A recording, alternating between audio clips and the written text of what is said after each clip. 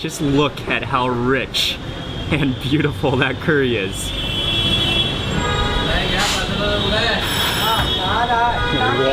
Wow. This is like richness on top of richness.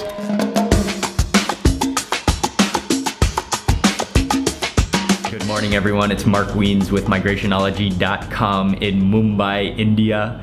Ying and I had a quick breakfast at the hotel this morning, and today we're going to be hanging out with Myron, who has been watching our videos for many years, and he invited us to hang out and to go around Mumbai, so he should be here soon, and I think we're going to eat a lot of food today. We met up with Myron, and we just jumped into a taxi. You want to say what's up, Myron?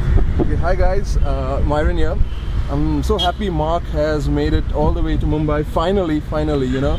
And yes, it's really great, it's really awesome, and I'm so lucky that I'm in his video. Never dreamt, I mean, just like you guys sitting out there, I used to be at my home watching his videos, and now here I am in his video. So yes. Anyways, thank you, Mark. Thank you very much, Myron, for the kind words. And we are on our way over to Crawford Market.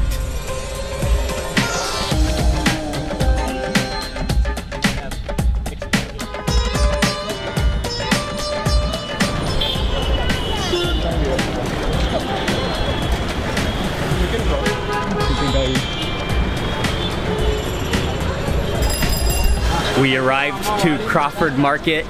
This is a huge market area in Mumbai, and this is the indoor section, which is housed in this old colonial building. You can find just about everything here, from candies and snacks and sweets to nuts and shampoos and just about everything you can find, you can think of, you can find here at this market. And this is the indoor section, but then if you go outside, there are many streets with just a huge bazaar full of everything you can imagine to buy as well.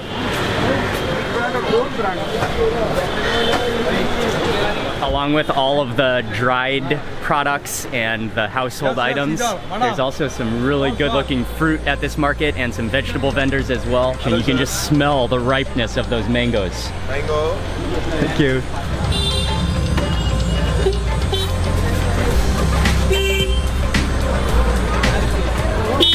You've really got to be careful of the traffic and the action that is happening on this road. But we are walking down the road from Crawford Market. This is definitely one of the market streets where you have to kind of duck so you don't get hit sometimes by boxes or transport or vehicles. But it's an amazing place, just full of action. How are you?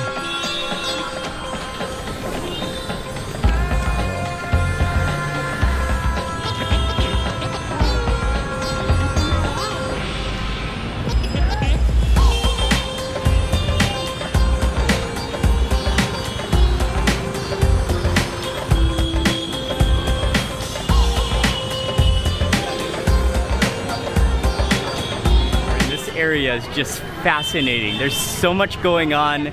There are businesses and restaurants and stalls and just lots and lots of people, lots of action. This is an amazing, just action-filled place. And this area is actually the Muhammad Ali Road, which is a very, very famous food street in Mumbai, but it's especially famous in the Ramadan period as well as at night. Oh, no, Nalli. Bone marrow. And we have stopped to eat a little quick lunch at a restaurant called Nur Mohammed. This restaurant is especially famous for serving Nalli Nihari. And this is beef. There are some chunks of beef, and then these little white pieces are bone marrow, which has been extracted from the bone and into the gravy. And this is definitely an orange, oily gravy, and it smells and looks incredible. Oh, this is very fluffy, actually. This is I think this is a tandoori roti. Is it a tandoori roti? And it's actually extremely fluffy. And break off a piece, and I'm gonna make a little cone shape so I can grab some of the curry. And I especially want to get some of that bone marrow in this first bite. Oh wow, just look at how rich and beautiful that curry is.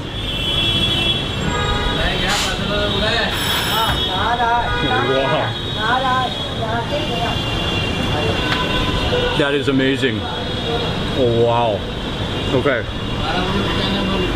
It's so rich and so like oily but amazing. It has a just kind of a light spice blend, and then that marrow, it literally just melts in your mouth along with that oil and those spices. What I'm gonna do next is grab a little wedge of lime and squeeze in a little bit of lime juice. It's so ridiculously rich. It's so rich. Especially, not only is there a lot of oil, but bone marrow on top of that. This is like richness on top of richness. Yeah, this is just one of the more rich dishes I think I've ever had.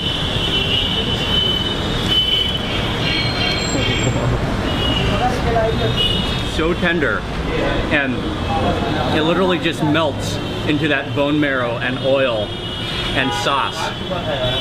Wow, that is insane. This Nalli Nihari that I'm having, it's amazing. It's super rich, very buttery, not too spicy, but yes, I love it. Maybe it's one of the richest dishes I've had in a very long time. There's this little dish of salad, and I think it's chopped up chilies, and I'm not sure what that little one is. It looks almost like ginger. I'm gonna pinch a little bit to taste.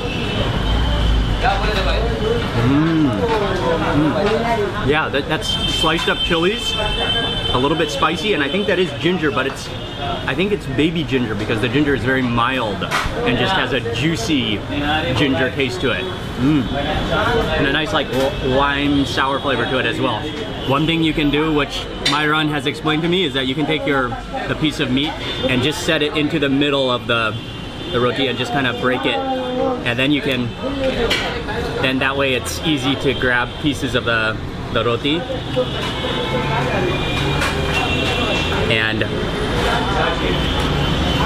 take little bits of meat.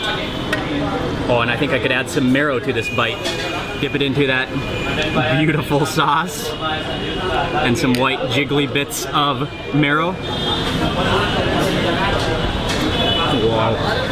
That marrow is unbelievable. I have finished my roti, but I still have some of the curry left, so you can kind of eat it like a soup at the bottom, all that gravy. Wow. It's so buttery and so rich and so smooth and so meaty. Oh, one thing I was going to tell you is that in India, because there are so many vegetarians, you either eat veg or non-veg, and veg means pure vegetarian, whereas non-veg usually means like extreme meat. And in India, it would be common to call a dish like this hardcore non-veg, because this is about as opposite as vegetarian as you can possibly get. Also, it's worth mentioning that this is a pretty cool restaurant. It's on the side of the road, and there's a highway which is above ground, so it kind of has a dark feel to it. But then you come back into this restaurant, it's a real classic restaurant. There's like bucket seat couches that we are sitting on, which it's the perfect environment for eating bone marrow stew.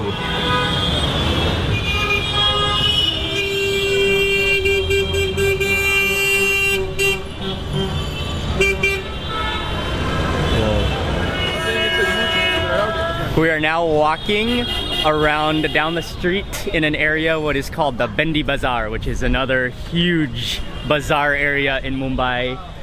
I'm seeing just about everything you can imagine once again, including a whole shop full of different knives, and then there are a lot of like household supplies, plastics. Down there are a bunch of cats eating meat. And then I'm seeing like a lot of kitchen supplies as well, pot stores, toys. Yeah, there's a lot of stuff in this market, and just has an amazing feel to it. The stalls are on both sides of the lane. There are bicycles and motorcycles. There are buildings surrounding us, and there are, I think they are crows, which are just flying all overhead. This is a very interesting place to just walk around and explore, and just to people watch and to shop watch.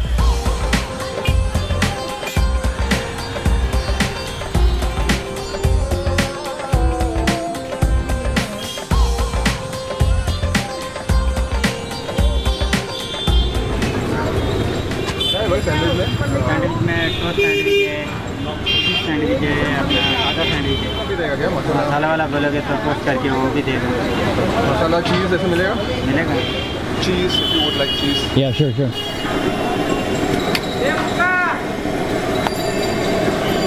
I don't think of sandwiches when I think about Indian food, but in Mumbai, sandwiches with masalas and different spices and potatoes and vegetables are an extremely popular street food snack. Is that beef? Beef. Okay, onion.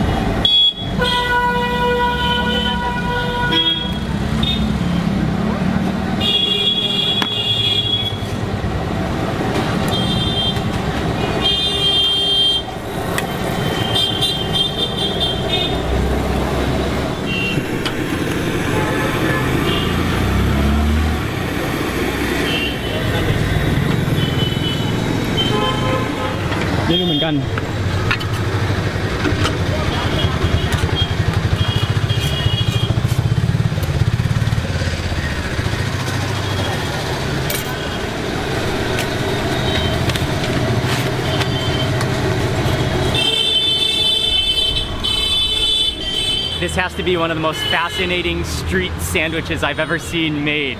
He took 2 pieces of bread and he put butter all over them, and then he added in, what did he all cut in there? Using a hacksaw blade, he like sliced in some tomatoes, some onions, there's definitely some cucumber, then a masala potato mixture he spread into it, and then he shredded on some cheese, and then he added some chutneys. And the best part about him making the sandwiches is that he had this like iron device, sandwich maker, which you put the sandwich into, and then he stuck it over a camp, like a propane fire, and it just grilled within that, so it's hot and fresh. So this is a classic Indian Mumbai street sandwich. So we can see that cross section. Oh, that is beautiful. Look at all those layers of vegetables. And this is a vegetarian sandwich as well, but there is some cheese. I'm gonna take this first wedge of sandwich, and I think I'll go in for some of that chutney. Oh, and I'm losing some ingredients though. Oh well.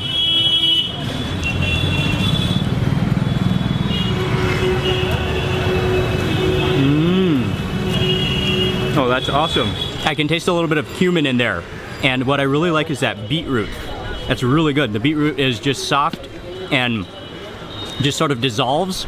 And then you have the crunchy cucumber, the crisp onion, and then the cheese just is melted and just wraps it all together. And then that like minty kind of chutney in there as well. That is pretty awesome.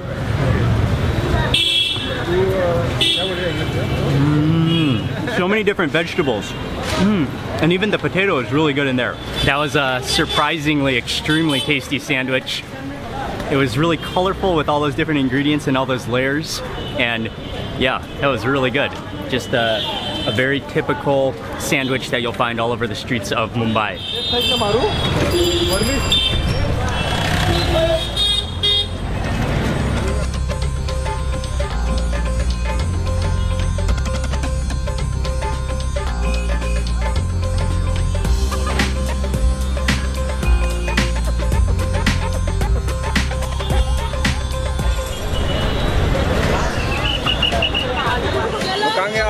We just took a taxi over to Haji Ali Mosque area, and it is insanely packed today, just so many people.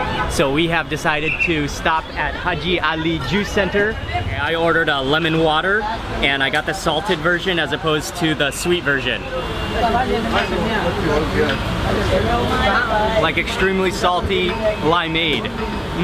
This is a beverage that you need when you're sweating outside because it has all that salt in it, so you can retain all of your vitamins. And then that lime juice.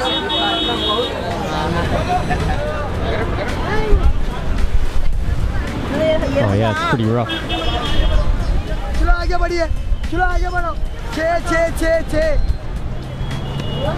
Right now it is high tide, so you cannot walk to the mosque, but when it's low tide, there's a pathway that uncovers from the water and you can walk to the mosque. The police have mentioned that at 6 p.m. it will be low tide, so they will allow people to walk to the mosque. And so that's why it's so busy around here right now, is that everybody's just waiting around until 6 p.m. But I think that's in about 4 hours, so I don't think we're gonna stick around. But it was really nice to get a view of the mosque just from the coast here. Hello. We jumped back in a taxi, and it looks like it's gonna rain pretty soon. Or I think it's starting to rain right now, as I said that. And we're gonna take the Sea Link to Bandra, an area of Mumbai called Bandras.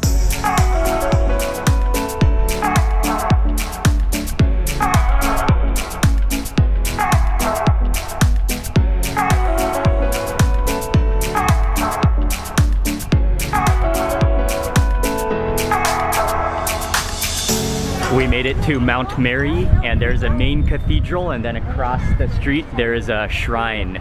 But you walk inside to the cathedral and it's just an amazing place of peace and complete calm and silence.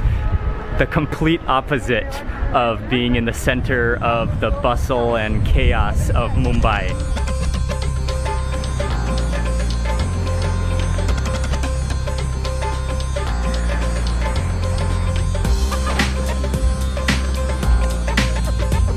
And one of the reasons we haven't taken, or even in the videos you haven't even seen auto rickshaws, is because auto rickshaws are not allowed in South Mumbai, which is where we've been so far since being on this trip. So, but this North Mumbai and in Bandra onwards, there are lots and lots of auto rickshaws.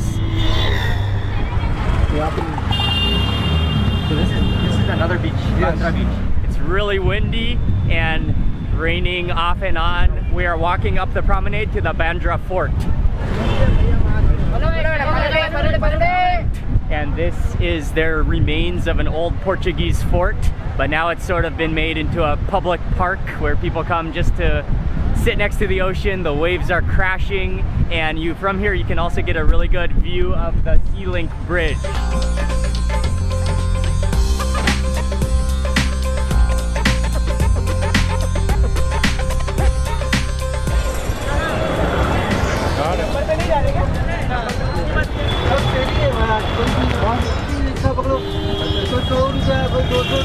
It started raining again, this time pretty hard, so we jumped into an auto rickshaw and we are on our way to a place to have some chat.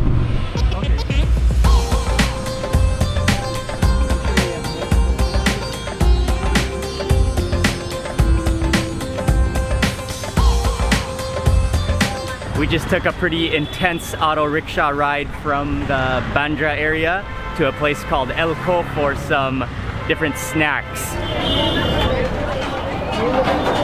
Right along the street, they have an outdoor section where you can just stand and order and eat standing, but they also have a couple floors of indoor sections, and we have just ordered a couple of different chats. This one is called Shev Puri, and they are little discs, crispy discs on the bottom, topped with a bunch of different things and a lot of crispies. There are some peanuts in here. There are, I think that's cilantro. There's some onions and potatoes, just like a splatter of crunchiness.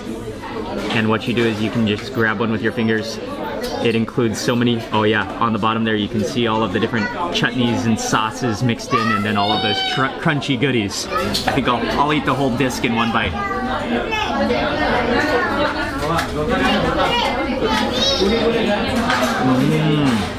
That's like an amazing nacho. For a moment there, I thought it was actually guacamole because the potatoes in there are so creamy, almost like avocado. You got a little bit of spiciness going on. You've got a little bit of sweetness from the tamarind. You've got just crunchy things all over the place. And then you have the onion flavor as well. We also got dahi puri, and dahi is the yogurt, and then the puris are those little hollow, crispy shells. It's kind of sweet and salty and crunchy, and then you have a little bit of sourness from the yogurt. But then you can also taste the sprinkle of spices. The Chev Puri in particular was absolutely delicious. That was the best thing that I tried here.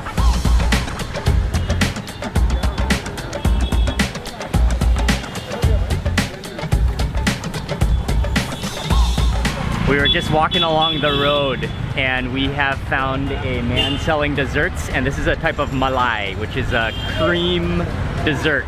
And actually this one is a very special one because it is made with the very first milk of the cow. And I believe in English that's called colostrum. So it's like the creamiest, richest milk with all the nutrients and all the richness. It looks a little bit like jelly textured, but at the same time it looks kind of like cheese as well. Wow. It kind of has the flavor of cheese, except it's very sweet. And then the texture is like a combination of tofu and jelly or jello. And then at the same time you can taste like a really strong milk flavor.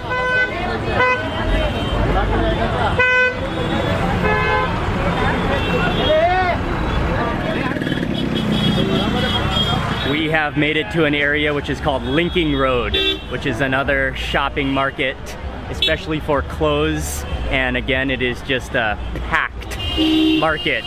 We've been, especially with ladies, because there are a lot of women's clothing here.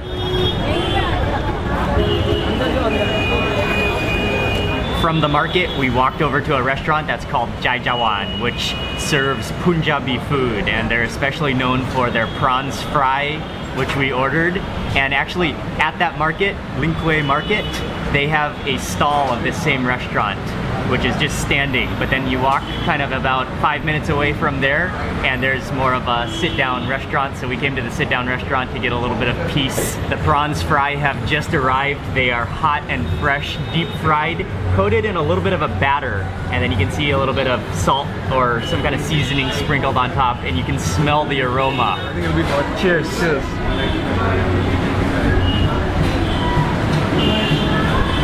Oh, wow. The prawns are like bouncy in texture. Kind of a light but very crispy batter. Very crunchy, yeah. Salty. That is as good as it looks. Definitely a squeeze of lime would be wonderful. Maybe a little bit of this chutney as well. I'll put a little bit of this down on my plate. Wow, those are good. Those are like shrimp onion rings, and just like plump and like bouncy shrimp. A little bit of that chutney.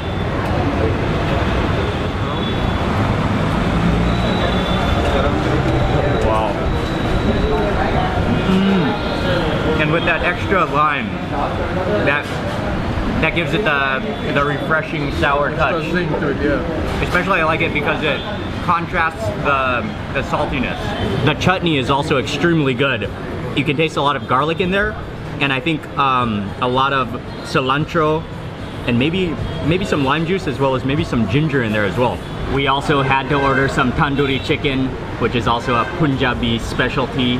And yeah, tandoori chicken is just one of the great styles of chicken in the world. And we got the whole chicken cut into pieces, and I love those little rivets within the chicken to make sure all the flavor seeps inside and to cook it evenly. Oh, it's hot. Oh yeah, that's hot. Oh.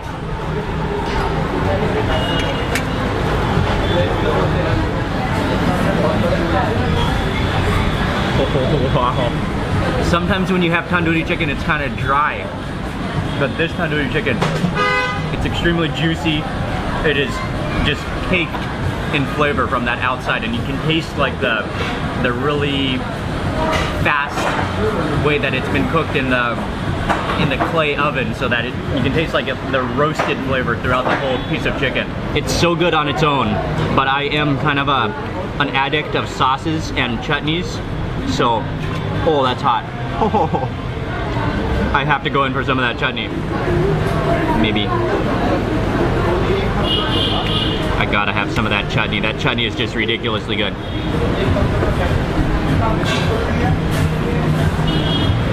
That chutney is awesome. That chutney is award-winning. You could just eat that chutney like a soup. It's garlicky and sour and herbaceous. We also ordered some dal makhani, which is our black lentils, and this is one of the world's great bean dishes. Let me grab a tandoori roti. And I cannot wait to try the dal makhani.